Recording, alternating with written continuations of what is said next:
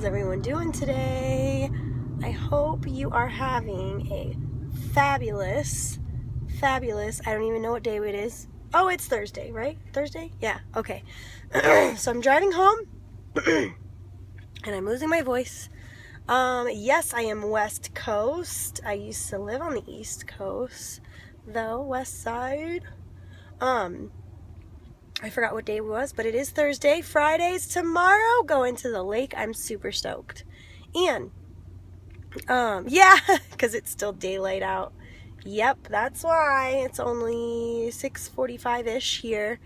Hey, Texas. Texas is a freaking big-ass state, right? We had to drive through Texas a couple times from coming back from Florida. So, anywho. So I just want to talk about being a problem solver today. Can you guys hear me okay? I think you can. Oh my gosh, it is so hot here too. It's been raining, thankfully, because it's so freaking dry here.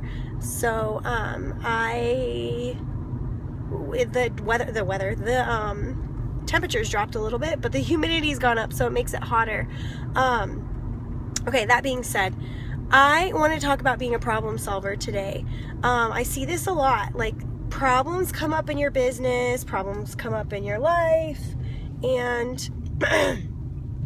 you end up just kind of quitting or not continuing forward because of that. So, perfect example, today I was at a party. Now, first problem we solved. This girl doesn't have money to join our business.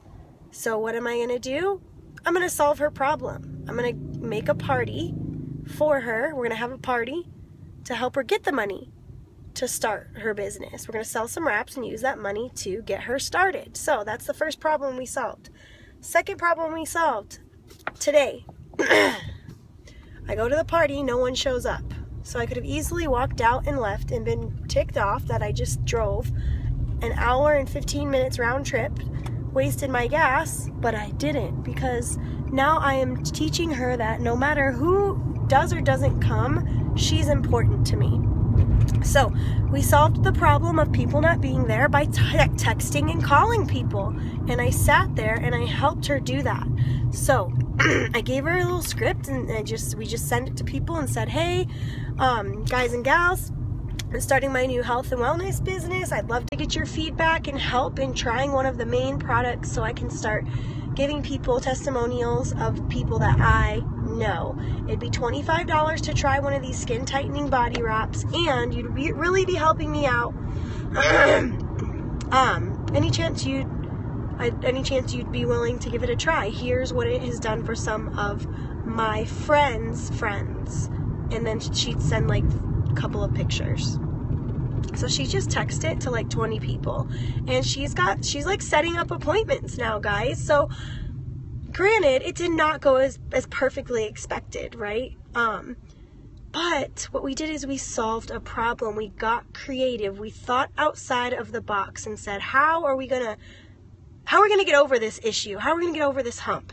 The next thing I did is I gave her some Blitz cards. And I said, I want you to laminate one of these, wear it around your neck, put it around your purse, and put Ask Me in big bold letters on the back. So people ask you about it. That's the next thing I want you to do. I'm going to give you some extras too. When you Blitz them, when you give this coupon, you get their name and number. You say, have you heard of it? Would you like a coupon for it?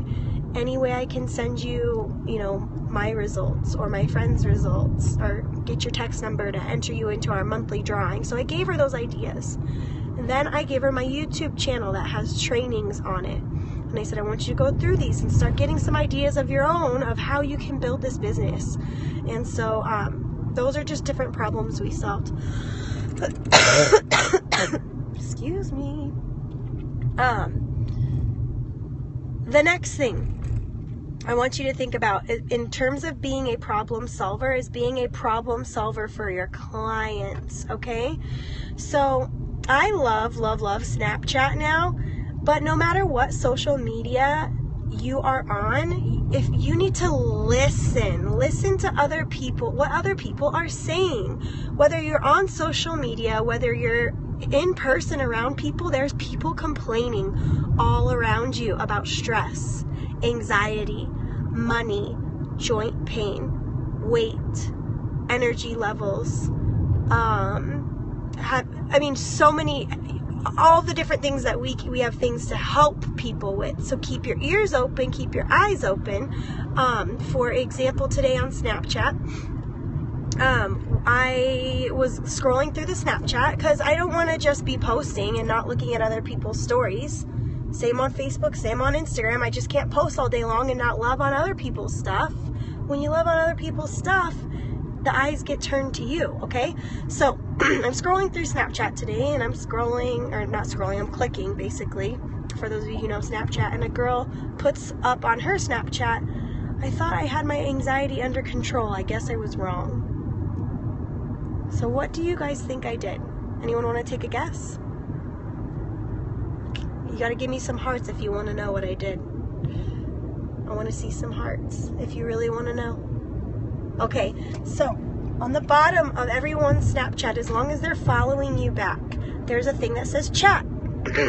So I click that chat, and it shows her the message. It shows her the snap that she took, and then my reply. Yes, confianza. So what I said to her, without being super salesy, is I said, "Hey girl, I am so sorry to hear this. That's my feel. I have felt the same way in the past. It's an issue that runs in my family. My sisters felt the same way. I have found something that really has worked for us. Feel, felt, found. Would it be okay to send you some information on it?" I didn't go, "I'm a distributor with It Works Global. We are a health, beauty, and wellness business. I have this wonderful Confianza product, and it will change your life." Like, that's so salesy. All I said is, "Can I send you some information to see if you might think it might help you?" Use the word help. Use the word feel. Use the word felt, found. I feel, felt, found for you, and I'd like to help you. Would it be okay to send you some information? So it's as simple as that. Now think of all the different times you hear people bitching and moaning about different things that you can help, and take what I've said here and put that into practice. Go through your Facebook, search for keywords like tired. Search for keywords, and it'll pull up posts of your friends saying they're so tired, or broke, or Crohn's, or IBS, or, they're not going to talk about poop problems on Facebook, but you can search those things, and you can search those hashtags on Instagram and find people that are the same, and then you can keep your ears open out and about for people complaining about that in their everyday life. It's all about helping people. It's all about being a friend and using that word help. So, I hope that's helped everyone. That's just, you got to be a problem solver. There is nothing in my mind that can't be solved. So if you want to make it to the top, you just have to solve the problem.